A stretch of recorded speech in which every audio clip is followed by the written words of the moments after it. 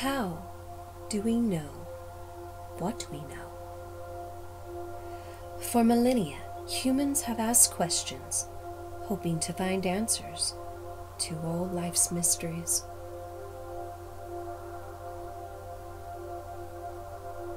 How did we get here? And why are we here? From the times of Aristotle to Jesus, to scientists in this current year of 2015, we seek truth and a better understanding of how we relate to the world around us. This can be called ways of knowing. Some people find understanding of life on earth through the Bible. The first chapter, called Genesis, comes from the Hebrew word Reshit, meaning beginning. The Bible consists of two main sections, the Old Testament and the New Testament. The Old Testament is before Christ and is of prophetic stories, Jewish law, and history. The New Testament is of a Messiah whose Hebrew name is Yeshua. The English translation is Jesus. In the Old Testament, God created the universe, the earth, and the first man and woman, named Adam and Eve. The Hebrew meanings for Adam and Eve are humanity and life. The Bible states that God created man in his own image. For many, the Bible represents hope during times of trouble and provides comfort through faith in God for answers unknown. Psalms 46:1, God is our refuge and strength, a very present help in trouble. Matthew 5:4, blessed are they that mourn, for they shall be comforted. The story of Job, found in the Old Testament, is often used to show triumph over tragedy and to find hope during times of despair.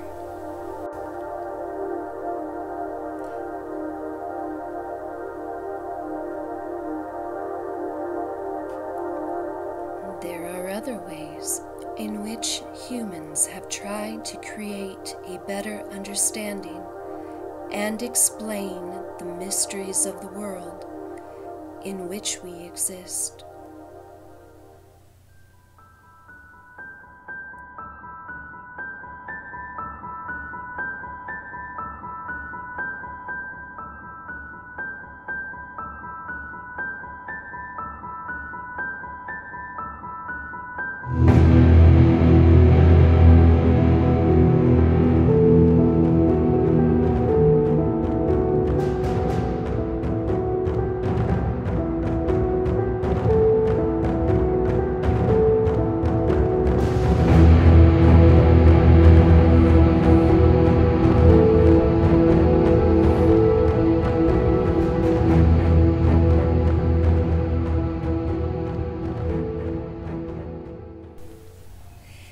Aristotle, born in ancient Greece, 384 BC.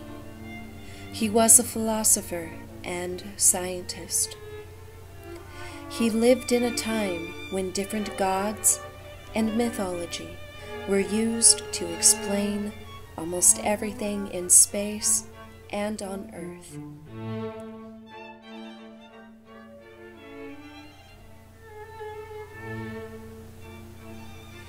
Aristotle lived in a time which saw the birth of science, politics, philosophy, literature, and drama.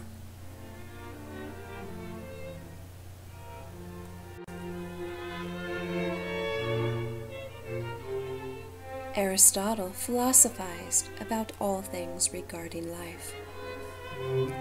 He said that everything that depends on the action of nature is by nature as good as it can be, and that it is our choice of good or evil that determines our character, not our opinion about good or evil. He said it is the mark of an educated mind to be able to entertain thought without accepting it, and that if things do not turn out as well as we wish, then we should wish for them as they turn out.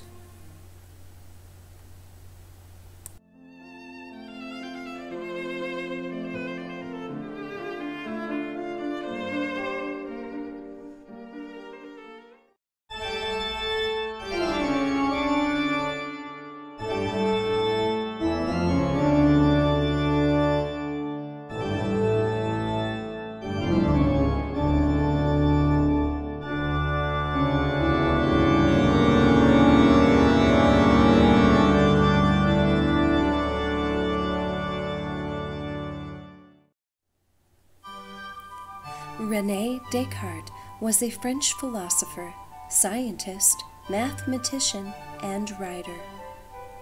He is the father of analytical geometry, which is the bridge between algebra and geometry, and was crucial to the discovery of infinitesimal calculus and analysis. He said, "It is not enough to have a good mind. The main thing is to use it well." He also said, "By a method I mean certain and simple rules such that, if a man observe them accurately, he shall never assume what is false is true." And Descartes' most famous quote in modern society is, "I think, therefore I am."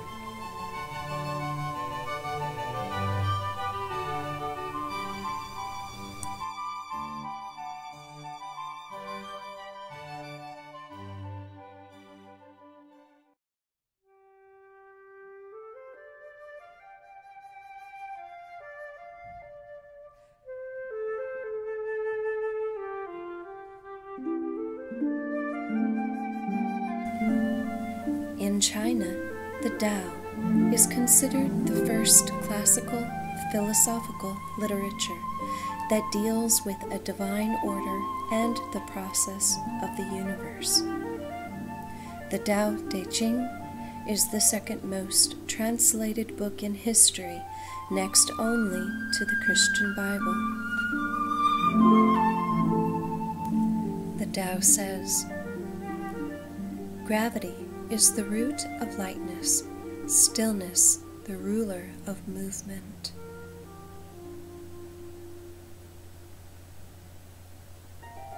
And the soft overcomes the hard, and the weak the strong.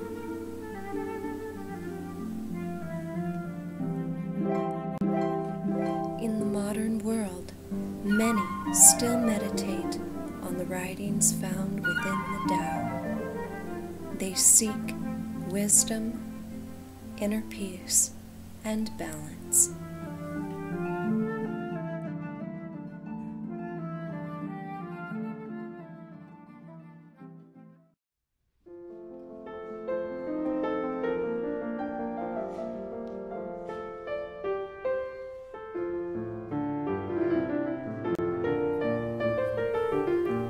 Charles Darwin was an English naturalist and geologist who lived between the years of 1809 and 1882.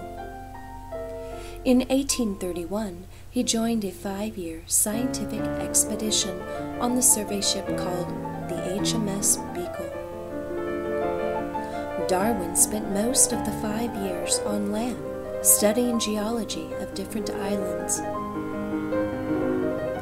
One of his most important discoveries happened when he noticed that each island supported its own form of finch, which were closely related, but also had very important differences. In 1837, Darwin began writing about transmutation species. By 1838, he had created the theory of natural selection.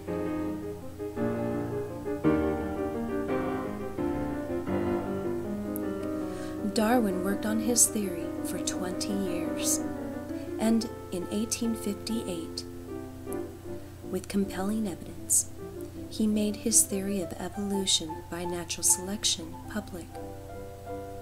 In 1859, his book on the origin of species changed the way we understand our own existence and evolution forever.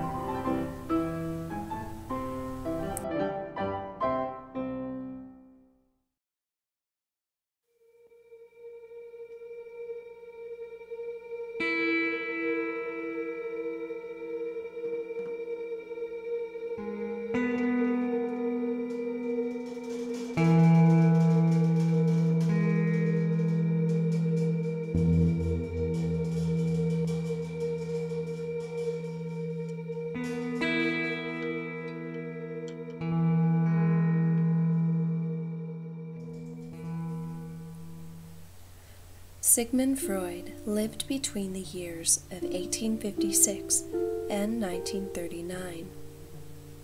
He was an Austrian neurologist and is known as the father of psychoanalysis. Freud explored the human mind more thoroughly than anyone had before him. His aim with psychoanalysis therapy was to release repressed emotions and experiences. One of Freud's greatest contributions to modern psychology was the use of talk therapy, which is the notion that by simply talking about our problems, we can help to alleviate them.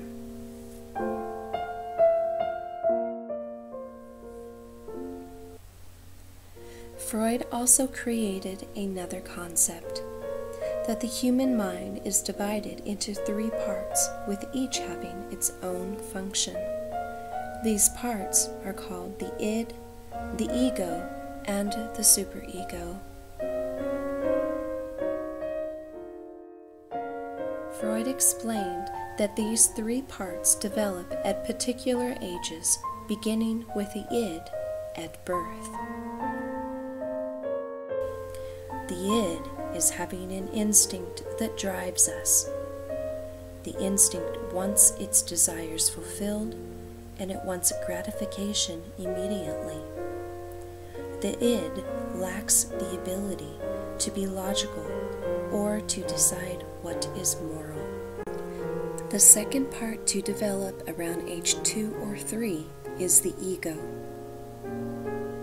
The ego understands that the id's desires cannot always be satisfied, and that the ego needs to decide how many of the id's desires can be fulfilled or expressed. The last to develop begins around age 5 and is called the superego. Freud explained the superego is our conscience, and it decides between right and wrong. The superego punishes us with guilt when we have done something wrong.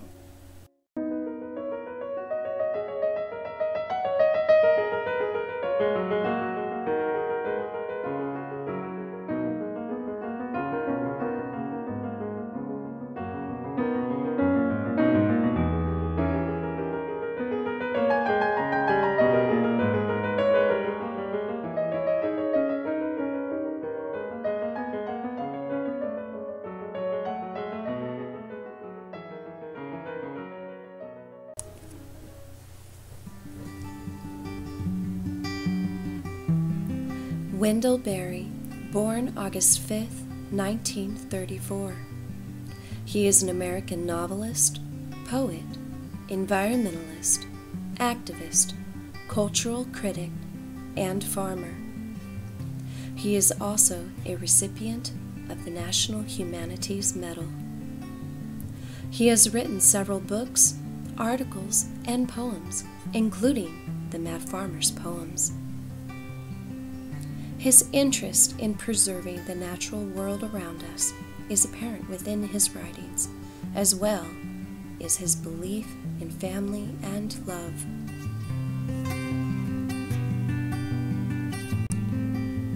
The Man Born to Farming by Wendell Berry. The grower of trees, the gardener, the man born to farming, whose hands reach into the ground and sprout. To him the soil is a divine drug. He enters into death yearly and comes back rejoicing. He has seen the light lie down in the dung heap and rise again in the corn. His thought passes along the row ends like a mole. What miraculous seed has he swallowed, that the unending sentence of his love flows out of his mouth like a vine clinging in the sunlight, and like water descending in the dark.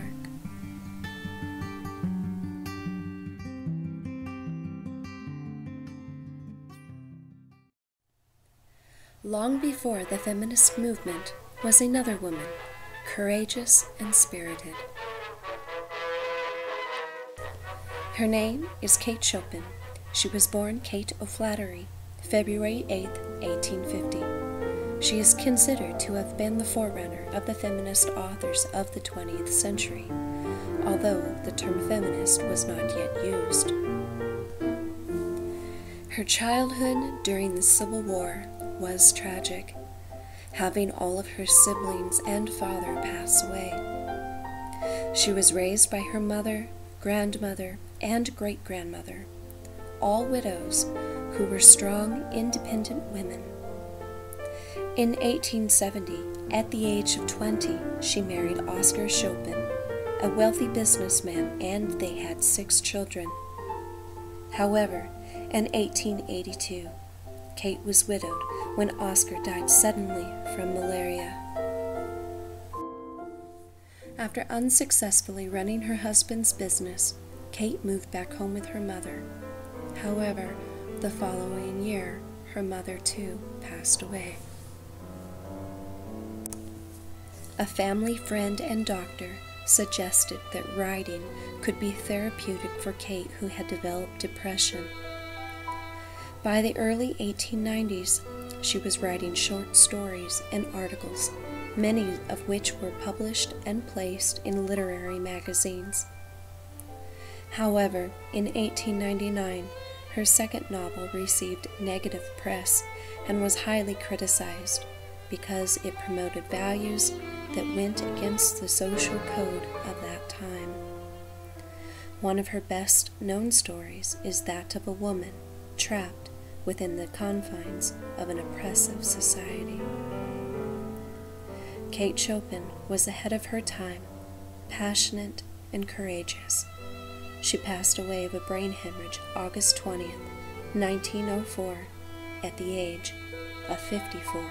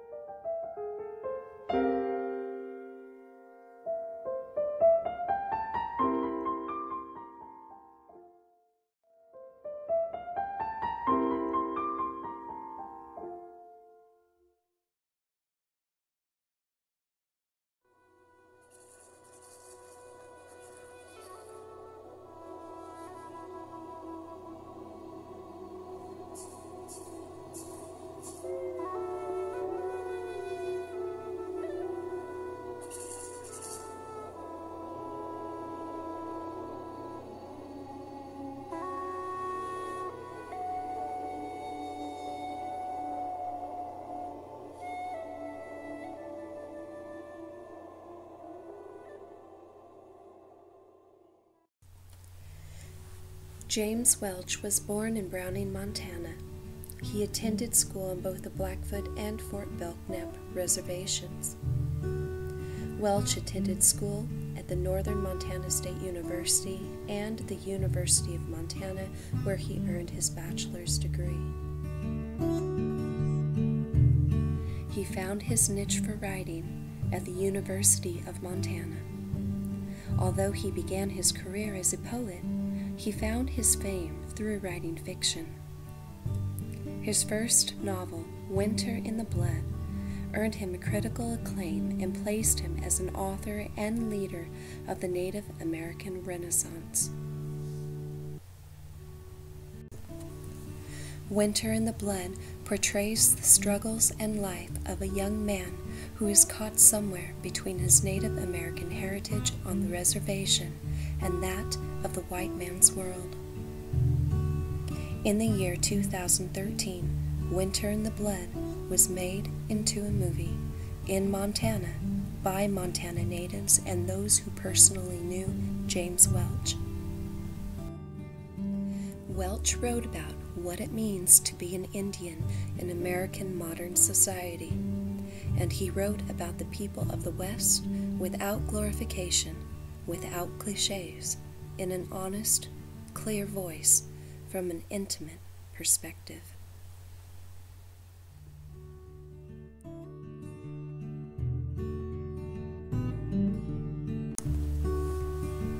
How do you relate to the world around you?